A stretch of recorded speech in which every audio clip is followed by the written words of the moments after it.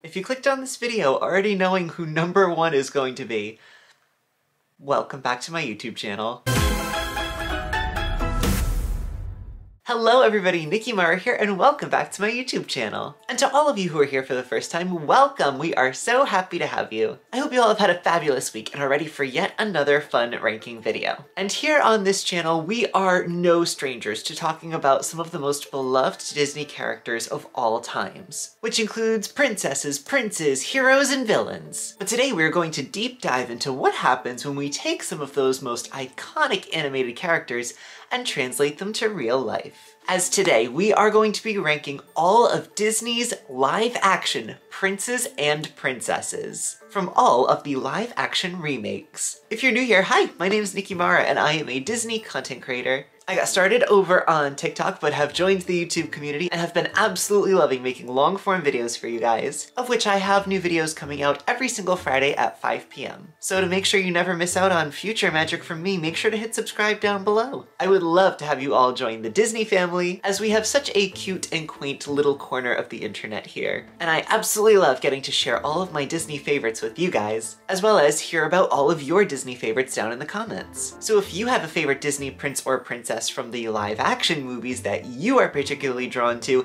make sure to let me know who it is down in the comment section. And on this channel, while you all may be very used to long lists of Disney characters put in my favorite order from least to most favorite, today's list is honestly kind of short, because of all of the official Disney princesses, we've really only had a few join the live-action community, and likewise of the princes, only the ones that are associated with their official Disney princess really are counted in the official Disney Prince lineup. And so to give you all a full rounded out video, I am combining the live action princes and princesses into one video. So with that being said, we are going to jump into some brief disclaimers and conditions for my list today, of which I highly recommend listening to the conditions because there might be a few prince or princesses that are not on this list that you might be expecting. But as always, if you would like to jump right into our ranking video today, then you can head right to this timestamp. First and foremost, I am not associated with the Walt Disney Company, and I don't speak for the brand or the company.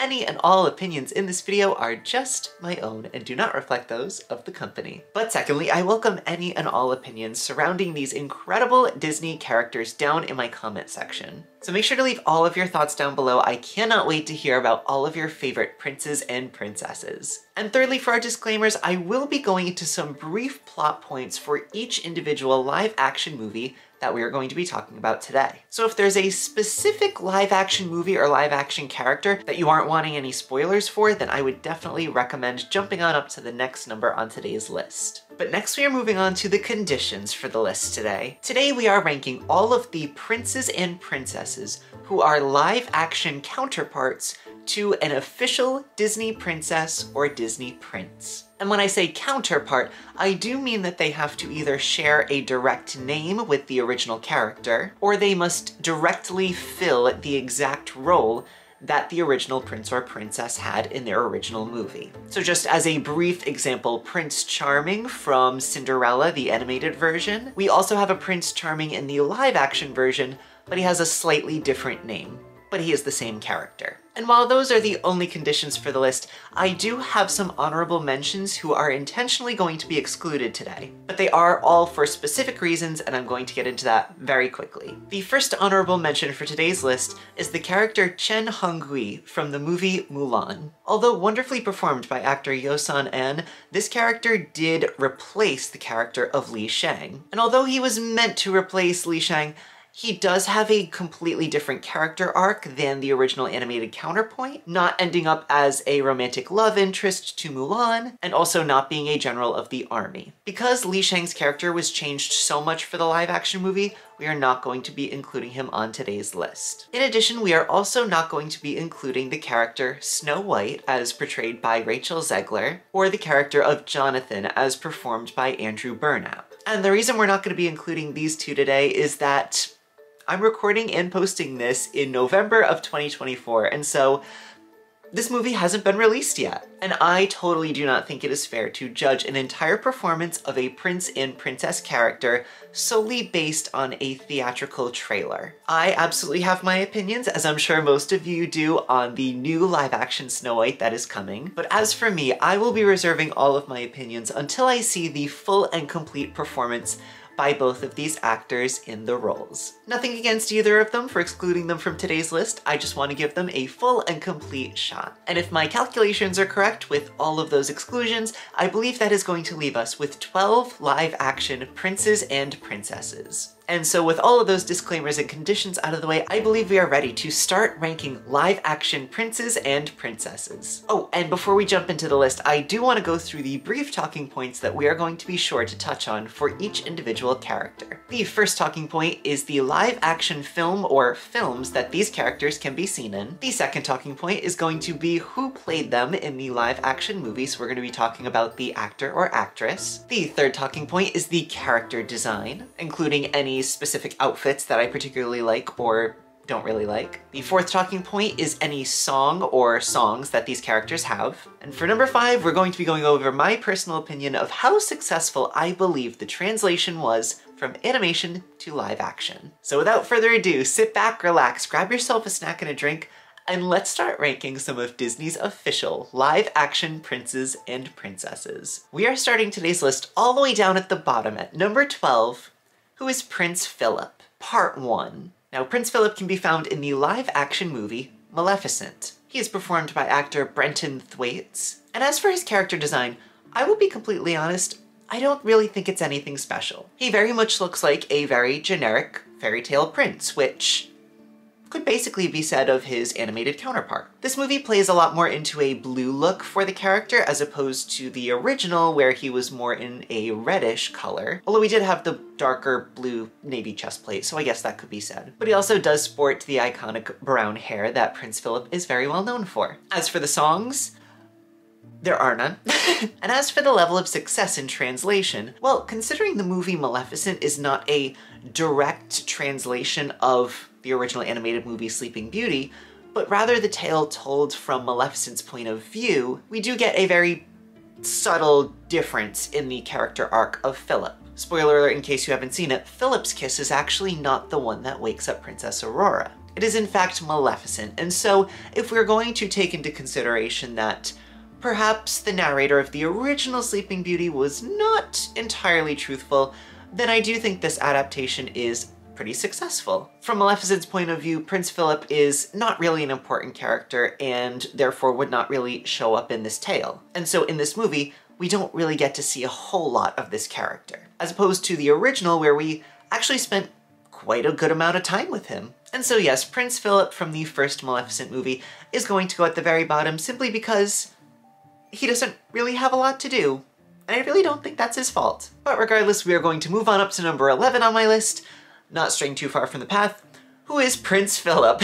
But this time, of course, is part 2 to Prince Philip. Now, Prince Philip can be seen in the sequel to Maleficent, Maleficent, Mistress of Evil, and this time he's performed by actor Harris Dickinson. Now, in this adaptation, we see a little bit more of Prince Philip, as well as his family. Now, Maleficent 2 Mistress of Evil actually expands on the original Sleeping Beauty tale. So while technically we really don't have anything directly to compare this to in the world of animation, he is still a live-action Disney prince based on an animated character, so we are including him today. For his character design in this movie, he seems a lot more regal as he is preparing to wed Princess Aurora. Thank you. For the special occasions in this movie, he is dressed a lot more ornately, but for a lot of the battle sequences, he is dressed very appropriately, but still not the way he was in his animated form. As for the songs in this movie, there are still no songs for Prince Philip, I'm so sorry to say. But as for the success of this translation, I honestly think this translation is relatively successful, considering this movie really more so expands on the character of Prince Philip rather than trying to emulate something from the original. In giving Philip more to do, as well as telling us more about his very complex family life, we get a lot more of a character arc and development from him. So in this movie of Maleficent, I actually think his translation is quite successful. I really do like Harris Dickinson's portrayal of this character, and while I really don't like to compare actors who are playing the exact same character, I only rank Harris's version of Prince Philip above Brenton's because Prince Philip in the sequel has a lot more to do. Even though they are portrayed by two different actors, it still very much feels like a continuation, and it makes sense for the movies. But regardless, Prince Philip takes up places 12 and 11 on today's list, which brings us very swiftly to the top 10. And normally I say if you have any idea who's in my top 10, make sure to leave it down below, but this list has just begun, so we'll do that when we get to the top 5. Don't worry about it. But with that, we're gonna move on up to number 10 on my list, who is Mulan. Now, Mulan can be found in the live-action version of Mulan, go figure. And in the live-action adaptation, she is performed by actress Liu Yifei. As for her character design, I feel like the character's design in terms of wardrobe and overall look of the character was very well translated into the live-action movie. I really do like the red warrior garments that she ends up wearing in battle. And I have to say, although audiences very much know that we are watching Mulan the whole time, I do think that the portrayal of the Mulan in disguise version, where she's paying in the original movie, I do think that the outfit that they chose for Liu Yifei is actually kind of convincing. Like, in terms of a live-action realm, I really do think they did a good job in disguising her to actually fit in with the troupe. As for the songs, there are none. And as for the level of success with the translation, I'm going to be very, very honest. This was not my favorite translation of a character from animation to live action, but I really do think Liu Yifei did a good job with the role. The specific topics that make me not gravitate to the live-action Mulan as much include the fact that we don't get a musical version of this original beautiful score. While yes, we do hear an instrumental and beautiful instrumental version of Reflection in the background of a lot of scenes in this movie, I really, really, really do wish that we actually had an actress singing this song in the new live-action movie. I feel like Reflection is just such a perfect example of setting up an audience to fall in love with the leading heroine of the story, and to not have this song in the live-action adaptation, it wasn't my favorite choice, I'm not gonna lie. In addition, in this version of The Tale of Mulan, Mulan is given this special superhero-like ability in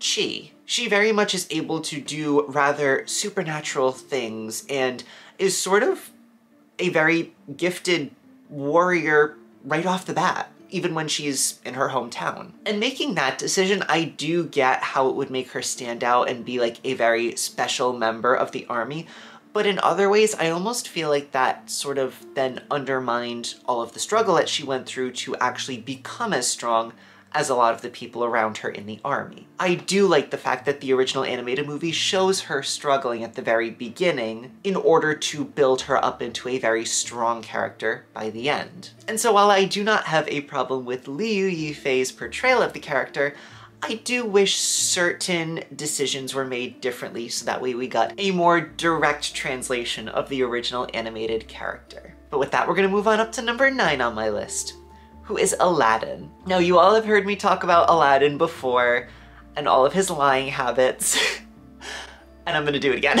Now, Aladdin, of course, can be found in the live-action version of Aladdin, and in this version, he is performed by actor Mina Massoud. As for his character design, I do think Aladdin's costumes and his overall energy and design is very reminiscent of his original animated counterpart. While yes, he does wear a shirt underneath his vest as opposed to going without in the original animated movie, I really don't think this makes that much of a difference, and all of the small little details in the stitching of his costumes just makes for a very good translation into a real live-action world where we are seeing patterns and fabrics. In addition, Aladdin's prince costumes are also very, very nice and ornate. And while we as the audience, of course, can still tell that we are looking at actor Mina Massoud between his peasant look and his prince look, I do think the changing into the prince look does elevate him and his stance and stature quite a bit. As for his songs, Mina Massoud performs One Jump Ahead, One Jump Ahead Reprise, and A Whole New World. And as for his songs, I do think he sounds pretty good, but I do have to say my favorite of his 3 songs that he performs in is A Whole New World. I really do think his voice sounds the best on this song. And as for the level of success in translating this character from animation to live action, it's okay. It's not my favorite by far, but that also goes to say that the original Aladdin in animated form is also not amongst my favorites. If you've seen my ranking of all of the official Disney princes, then you will know that I have quite a few issues with Aladdin's character arc and his ability to tell the truth. And while I will say there are quite a few differences between this version of Aladdin and the original animated Aladdin, I do think that the overall general energy that I get from this character is kind of the same. I think Mina Massoud does a fine job in this role, but the role that we're talking about is not my favorite. I do think Aladdin has a few more moments of comedy in this movie that hit a little bit harder than his original, but not enough to land him any higher than the 9th position on my list. But with that, we're gonna move on up to number 8 on my list, who is the Beast and the Prince, who are the same character, in case you're confused.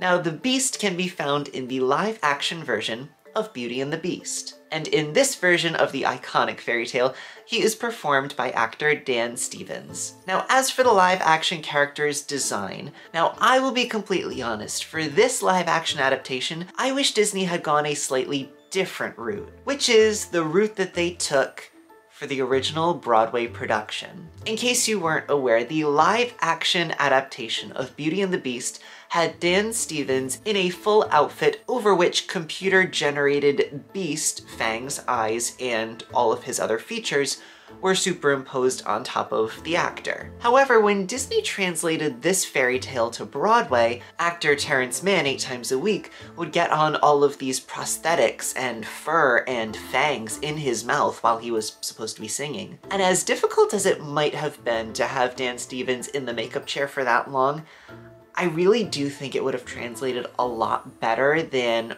all of the CGI that we're getting. Don't get me wrong, it doesn't look bad, but there's something so special about what the animation does, and the way that it was translated to Broadway, if you happen to see bootlegs or recordings of the original, just looks so much more real, and you feel that empathy as opposed to what you feel for the live action version. Well, me anyway, this is just my opinion. And I will say same thing honestly goes for Dan Stevens as the Prince. I really don't think the transformation from Beast to Prince is as effective as it is in the original. But as for the songs, Dan Stevens as the Beast sings Something There, as well as a brand new song that was written just for this movie, which is the song Evermore. And I do think this is a very nice song, and I think Dan Stevens does sound very good on it.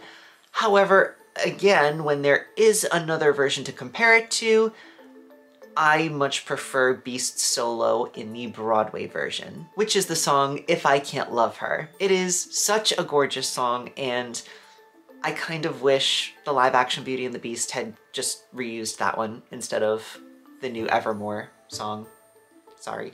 It is very nice and it is very pretty, and if they had to rewrite a new song, I'm glad it was this one. It could have been a much worse song than it is. I am quite happy with it. But as for the level of success in translating the Beast, again, because there is so much CGI required to bring this character to life in a way where he seemingly blends in with the rest of this movie, I really do think at certain times in this movie, we do lose a little bit of that emotional pull towards the Beast. If we were seeing the live action actors' real movements behind makeup and prosthetics, I honestly think that might have been a better translation. But I will say all the costuming done for the Beast, meaning the clothing and garments that he wears, are just beautiful and gorgeous. From his blue formal attire when he dances at the ball with Belle, to his torn reddish cape, even to the outfits he wears as the Prince, especially in the finale when he's dancing yet again with Belle. I think all of these outfits are beautifully done, and I don't think the Beast could have been costumed any better. But again,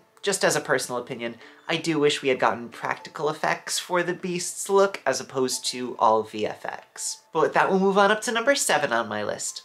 Who is the character? Belle. Now, Belle is of course the leading lady of the live-action version of Beauty and the Beast. And in this version, she is performed by actress Emma Watson. Now, as for the character design for the live-action version, I think Emma Watson is the picture-perfect version of Belle. I think if you pause this movie at any point and look at Emma Watson's performance, she looks like the character to a T. I'm doubtful that they could have cast another actress who looks more like Belle. Now, as for the outfits, that's another topic.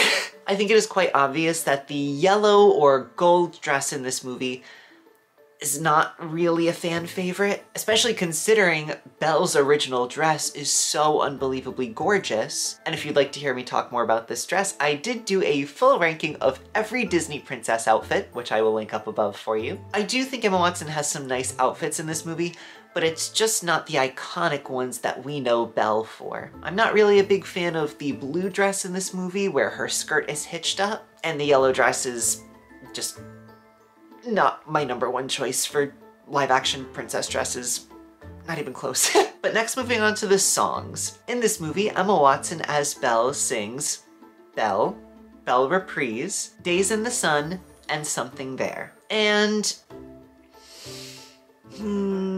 how do I talk about this? I do not think Emma Watson sounds bad on these songs. However, I do think a lot more auto-tune was used on her than what was necessary. When you're listening to these songs, there is a sort of roboticness around Emma Watson's voice, which is of course the overuse of auto-tune. And when you're listening to her, it doesn't sound bad. Like, I really don't think the issue was her voice. I think the issue became trying to make her recording sound more like the original, and in the process of trying to do that, so much of her voice was edited that it just sounds mechanical and robotic. Again, I don't blame Emma Watson at all. It was said that in training to do this movie that she was in voice lessons, and so I really don't think voice lessons provided by Disney would do her that badly.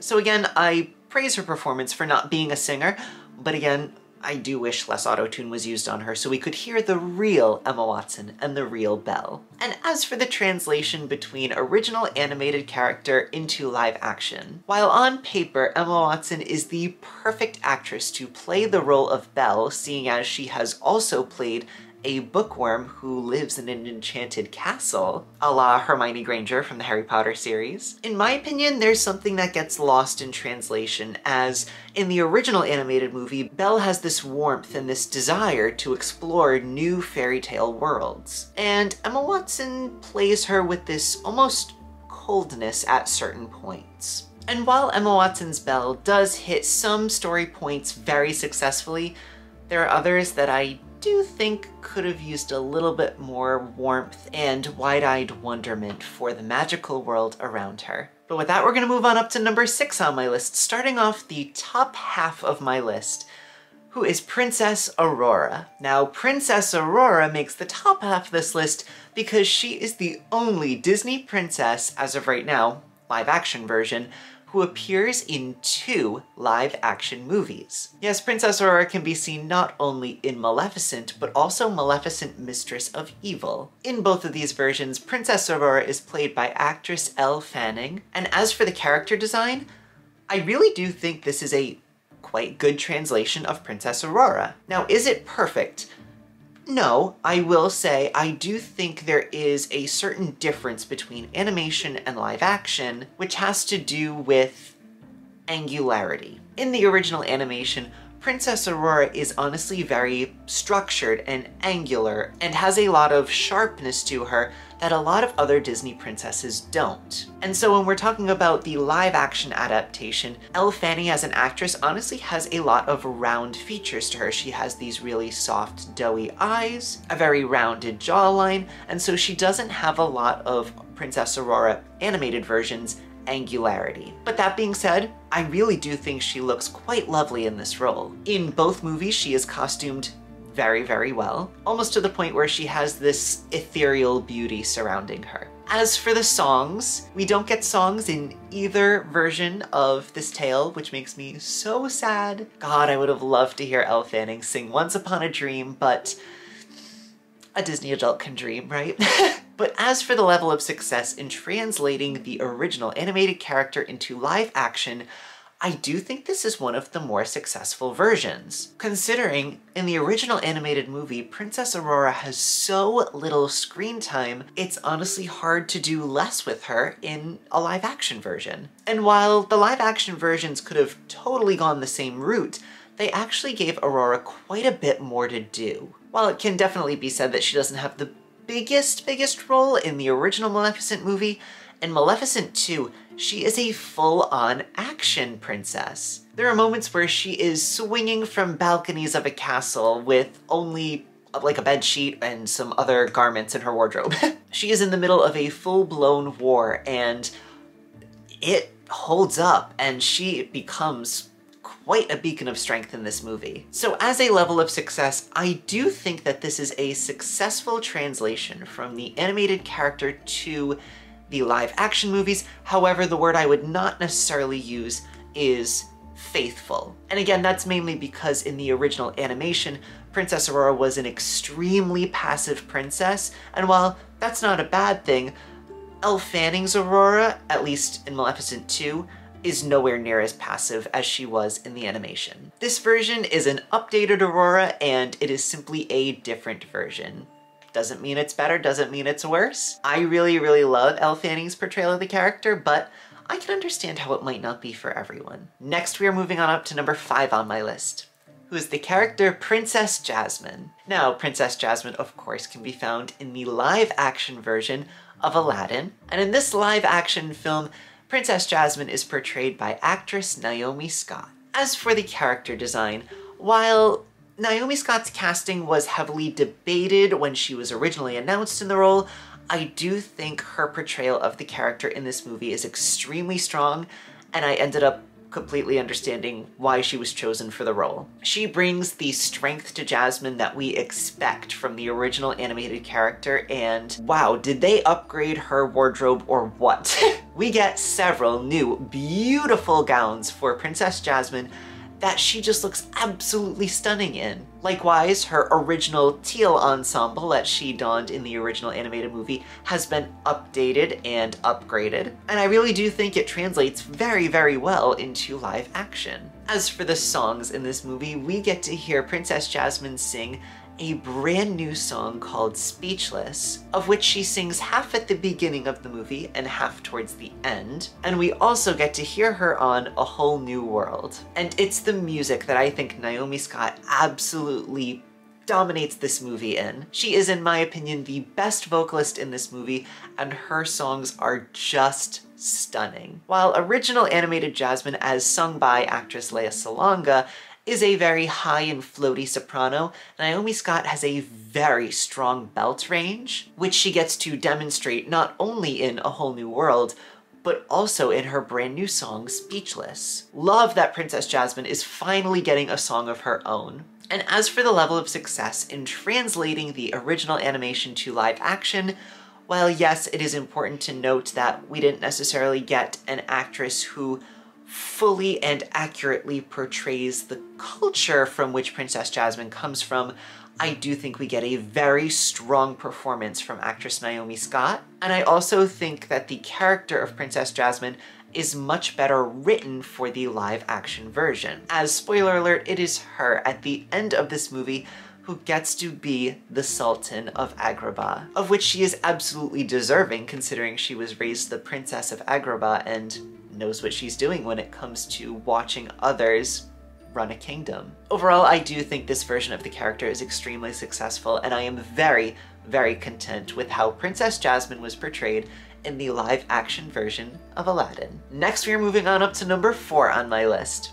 who is Prince Eric. Now, Prince Eric can be found in the live-action adaptation of The Little Mermaid. In this version of The Little Mermaid, Prince Eric is performed by actor Jonah Hauer-King, and his character design is honestly quite faithful to the original animation. While yes, Eric had jet black hair in the original animation and now has a darker brown, I don't think that makes that much of a difference, as he is still sporting his white button-down shirt and his blue pants, and really the only thing missing is his little red scarf, but I don't really miss it that much.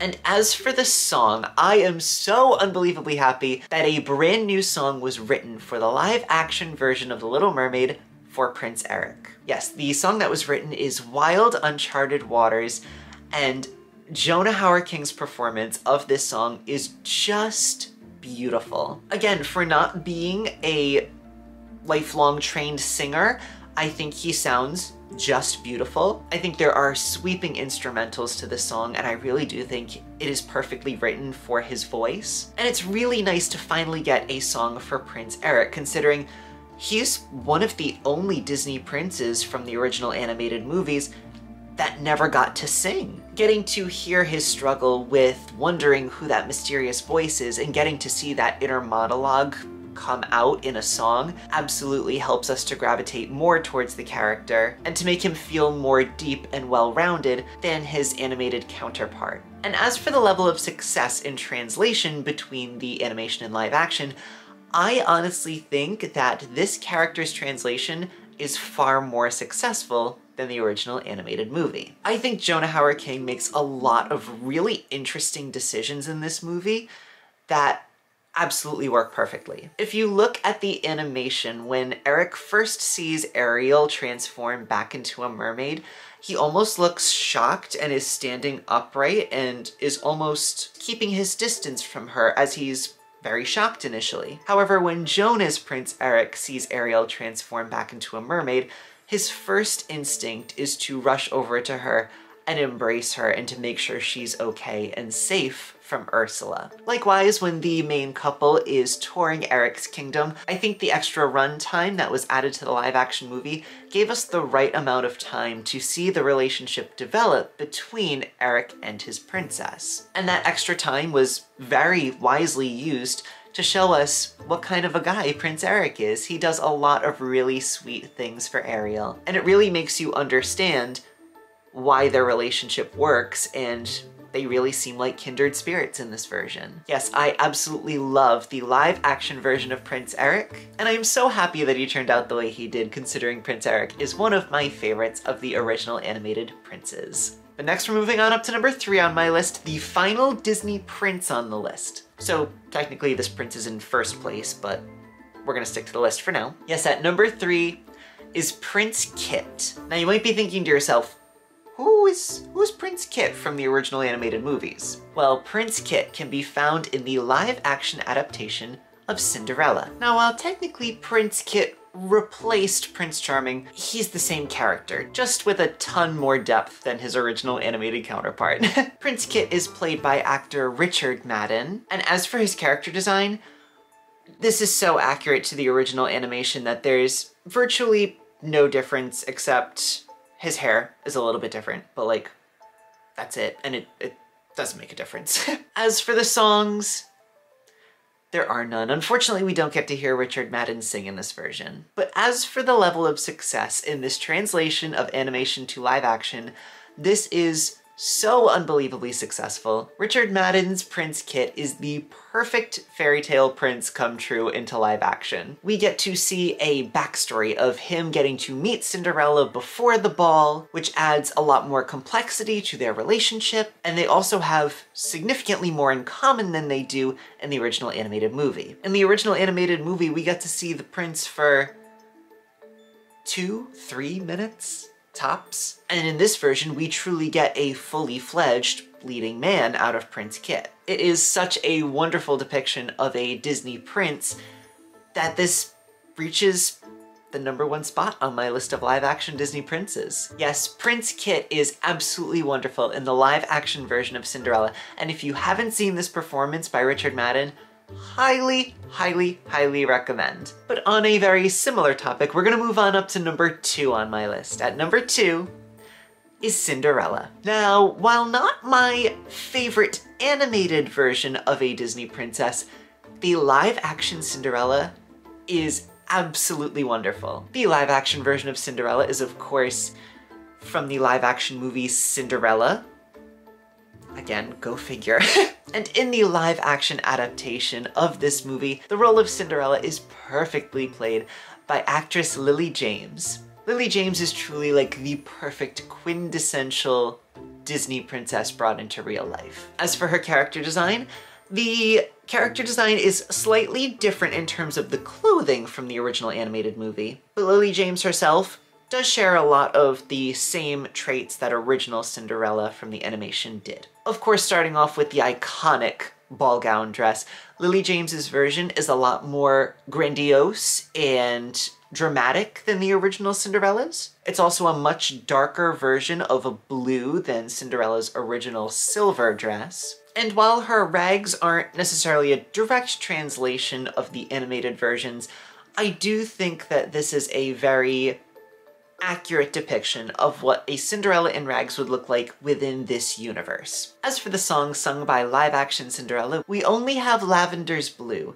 but it is a very beautiful little lullaby sung by Lily James. And I think she sounds so, so beautiful in the recording of this movie. I love Lily James's voice. It is so sweet and so reminiscent of the original Cinderella, which was performed by Eileen Woods. And as for the level of success in this translation, this princess translation is so unbelievably successful. We learn about a whole new backstory with Cinderella's mother that we did not get in the original animation, which makes her entire backstory that much more tragic. We actually get to see young Cinderella with her mother and father, and the eventual weight of losing both of them really makes us latch on to Lily James's Cinderella, in my opinion, significantly more than the original animated movie. In addition, we also have a lot more backstory with the prince, as we discussed when we were talking about Prince Kit, and so the two of them falling in love very quickly at the ball does make a little bit more sense. In addition, we also have a little moment in this movie that I absolutely love, which is when Cinderella finally faces her stepmother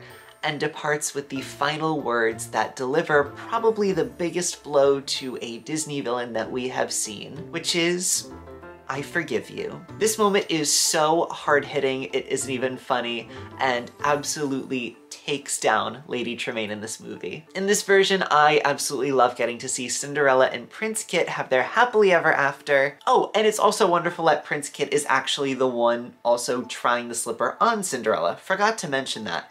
That's a big plot point, which also explains why Prince Kit is at number 3.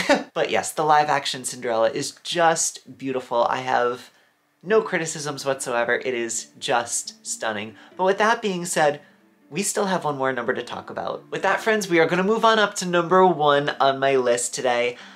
I think a lot of you may know who it already is, but in case you aren't sure, make sure to leave it down below. Let me see if you guys can guess it before I tell you. Yes, at number 1 on my list of favorite live-action princes and princesses is Ariel. Now, much like in my ranking of official Disney princesses, Ariel takes my number 1 spot. And let me tell you, it is unanimous between the live action and animation for me. I love this character with my whole heart. She will always be my number 1, but I am so excited to talk about this version of Ariel. Princess Ariel can be found in the live action adaptation of The Little Mermaid. And in this version, she is absolutely perfectly played by actress and singer Halle Bailey. Oh, how I love Halle Bailey. I am her number 1 fan. I'm obsessed with her.